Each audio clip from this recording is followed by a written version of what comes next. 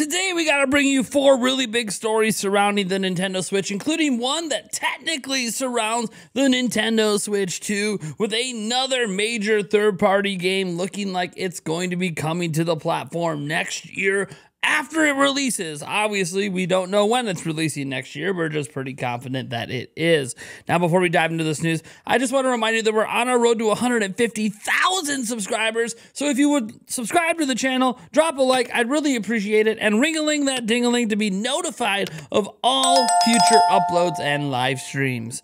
All right, our first story today dives into Splatoon 3. That is because a big update was added today, including some new amiibo. And as you see here, they announced this over on the Splatoon North American Twitter account or X account. Whatever, social media. It says, next, some shocking news. It's been a full year since we started researching the Splatoon 3 game, and now we've discovered that the next Splatfest from 9/8 to 9/10 celebrates the same anniversary with a divisive theme. Who will be the best leader? Shiver, Fry, or Big Man? We've also discovered a set of badges that can be unlocked by playing in and winning 10x battles, and there will be twice as many 10x battles in this special anniversary Splatfest. If you don't quite make it, all is not lost. Your stats will be carried forward to future Splatfest. We're not done yet. If you like badges, you'll love banners. Check out these deep cut banners celebrating the game's first anniversary, available via the Splatoon 3 channel in news on your Nintendo Switch system. They'll roll out following the Drizzle Season 5.0 update. And just take a closer look at these badges you're seeing here. They look pretty slick, obviously based on those 3. Last but not least, the deep cut diehards out there will have a series of deep cut amiibo releasing on November 17th. Our research indicates that they will function in a similar manner to other Splatoon amiibo, giving you powerful in-game gear that can boost your battle abilities. Let's take a look at these amiibo. Yeah, looking pretty good here. Looking pretty good. Oh, including the mask. That's really cool.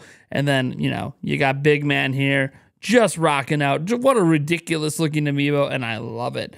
Moving on, alert everyone.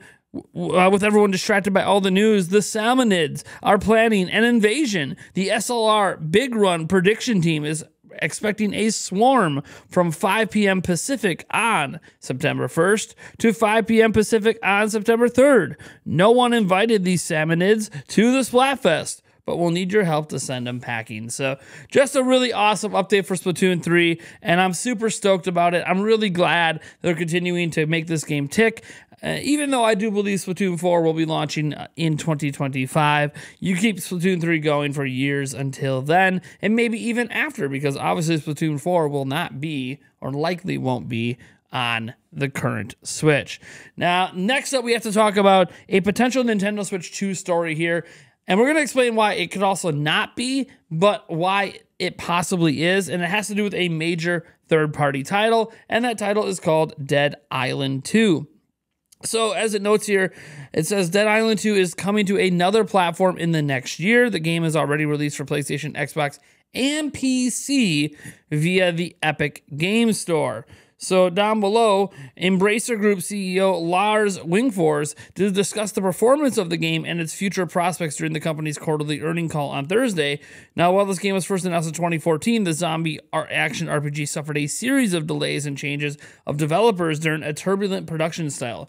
Dambuster, an internal Deep Silver studio, took over development in 2019, and it was finally released in April of 2023 for PlayStation 5, PlayStation 4, Xbox Series X and S, Xbox One, and PC via the Epic Game Store. Dead Island 2 exceeded expectations at launch, selling 1 million copies in 3 days and 2 million in its first month, according to Embracer.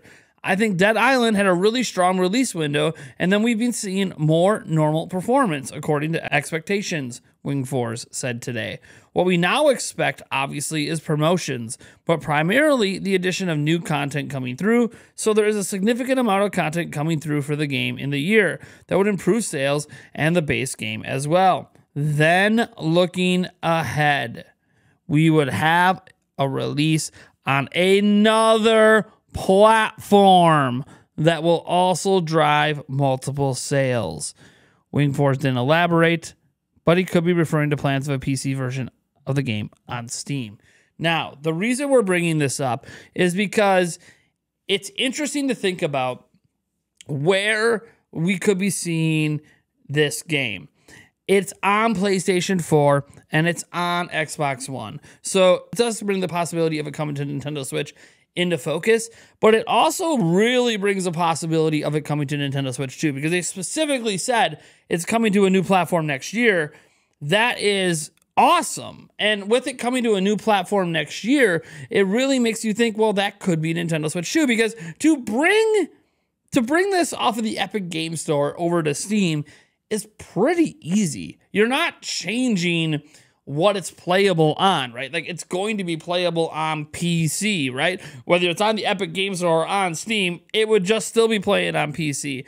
And there's a lot of debate over what platform means. Is Steam considered its own platform, or is it different than the Epic Game Store, different than Good Old Games, or is it merely a game delivery service and not an individual platform, because the platform itself happens to be personal computers? The PC market is the platform, and these are just the stores on that platform. I'll give you an example. When we talk about Android, we talk about Android as its own platform, but within Android, you have different stores. So there's the Google Play Store, there's the Amazon Store. So there's multiple stores to get your applications from, just shifting how and where you could purchase, but it's still being available on that same platform. Android doesn't really change anything, right? So it's a big debate over what the term platform really means. And obviously, it's really clever for the CEO here to use that word, because it just leaves the entire question out there. It leaves us guessing. Did they really mean they're just going to move it from Epic Game Store to Steam? Are they going to do that anyways, and that's not what they're talking about? Does it mean it's going to be coming to a Nintendo platform, which would be an entire platform, like an actual platform? So it'll be interesting to see what this means. Obviously, for us over on the Nintendo side of things, we clearly speculate could be a Nintendo Switch 2 title, especially with them saying 2024, and with the system not too far away. Embracer Group likely has development units, and that might have been when they made this decision. Oh, we got the dev kits. Oh man, dude, we can put this game on here. And so we'll do that. We'll put some work in it and release it next year. So we'll have to wait and see what happens. But obviously, we're talking about a platform that hasn't been announced yet, so it is what it is. Now, next up, our next story deals with an update to sales out of Japan. And of course, Pikmin 4 is still crushing it. So we're over here on Go Nintendo, where it has the Japanese software and hardware sales from August 7th to August 13th. And we'll just scroll down here, and you can already see the software sales here. In the top 10, we have Pikmin 4 for its fourth week in a row, sitting at number one at 69,989 units, now crossing 666,000 units in sales. We obviously see Mario Kart 8 Deluxe and Tears of the Kingdom coming in there at 2 and 3, Minecraft at 4, Smash Bros. Ultimate at 5, Switch Sports at 6, Pokemon Scarlet and Violet still doing well at 7, Splatoon 3 just doing numbers at number 8, and then Natsumon 20th Century Summer Vacation at 9, and Mario Party Superstars at 10. Then we get into the hardware sales, though, and this is obviously just always fascinating to watch Nintendo Switch continue to dominate despite a lack of new releases. There was a time when PlayStation 5 for about a month consistently sold more than Switch, and everyone was like, oh man, see, Switch is coming to an end, even in Japan. Then it's like, oh, that didn't last very long, did it? So the Switch OLED moved 71,256 units. It is over 5.3 million units, just that OLED model. The base Switch model sold an additional 12,446 units. And then obviously a Switch Lite coming in with that 8,000. And when you combine all that, the Nintendo Switch sold another 90,000 units in Japan that last week. That's incredible. PlayStation 5 is doing well as well, moving 50,000 or so units itself last week. So that's really cool. And even the Xbox Series X coming in at 1,639. That is slightly ahead of what prior Xbox One systems were doing. So it is nice to see that there is at least a smaller but still somewhat growing audience in Japan, as they now have, you know, right around 400, and, you know, they're encroaching 500,000 units install. You know, obviously nothing compared to PlayStation and Switch, but it's not nothing. So Xbox is making a little bit of headway there. We see some trailing sales from the new 2DS as well. No one really cares. They don't make that anymore. Still, it's really nice to see how well things are continuing to go for really a lot of interesting reasons in Japan. Just watching the Nintendo Switch continue to do well, as I think a lot of the audience there is just sort of waiting for Nintendo's next platform, and I expect an absolutely record-breaking launch for Switch 2 next year. Now, this next story deals with something really strange, and it's... I don't agree with how the Pokemon Company handled any of this, but essentially today, a couple hours ago, as you're seeing on screen, the Pokemon Presents was reposted. So 8.8.23, you're seeing 2 hours ago, they reposted the Pokemon Presents. They took down the old one. And there's been a lot of questions as to why they did this. People getting a whole bunch of notifications. And it turns out, you know, if you go into the comment section, you can actually see the reason for it right here at the top. For those wondering why they re-uploaded the Pokemon Presents again, the Scarlet and Violet DLC trailer had remixed music in it without the creator's permission. This one has original and in-game music instead. And you can see the change in music at the 27-minute mark. And what's interesting is, essentially, they stole a fan's remix to use in the last trailer, which they are technically legally allowed to do because the remix and the fan creation is based on a Pokemon song. So they are able to do it from a legal perspective, but they didn't give any accreditation for it. And it's not really a question of whether they're allowed to do it. It just felt like a really crappy thing for the Pokemon Company to do. It didn't seem morally right to do it. And so they edited it and re-uploaded without it, which is interesting, but also made people get super excited today, as a bunch of people got notifications all over their phones across the world because they replaced this in every territory. And so people got really excited that we got a surprise Pokemon Presents after we just had one. Like, oh man, is there a big game getting announced? And no, it's just the old Pokemon Presents. It's interesting they did it this way. YouTube does provide tools to remove music. They could have literally went in and just selected, you know, the 8 to 10 seconds and just eliminated the music. And sure, it would sound weird replaying the Presents with that blank spot in there, but at least you're not re-uploading and re-exciting fans. So I don't really think this was the way to deal with that situation.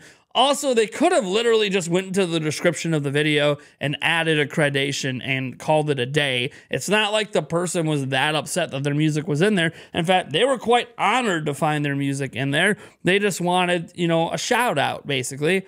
It wouldn't have been that hard to put a shout out in there. Well, they didn't want to do that either. So I don't really think this was the right way to deal with it, but this is the way they decided to go with. I would obviously, you know, if they wanted to take down the individual trailer or whatever, I just don't get taken down the whole Presents. That to me was just, I don't know. It's a weird thing the Pokemon Company did, but you know what? The Pokemon Company does a lot of weird things. Anyways, guys, I want to thank you so much for tuning in. That is our pack of news for today. Hopefully you got something in there that you found to be extremely entertaining or at least informative in some way. And you know what? We're going to be right back at it with more content. We have a live stream tonight. Lots of stuff heading your guys' way. If you missed yesterday's podcast, be sure to check it out. We talked about the potential upcoming Direct. We talked about more Nintendo Switch 2 stuff. We took on some fan questions that got very, very interesting. We'll be back at the podcast next week, Wednesday. We do have special guest Switch Force, Zach from Switch Force coming on, and who knows who else. We'll have to wait and see. I'm going to catch you guys in that next video.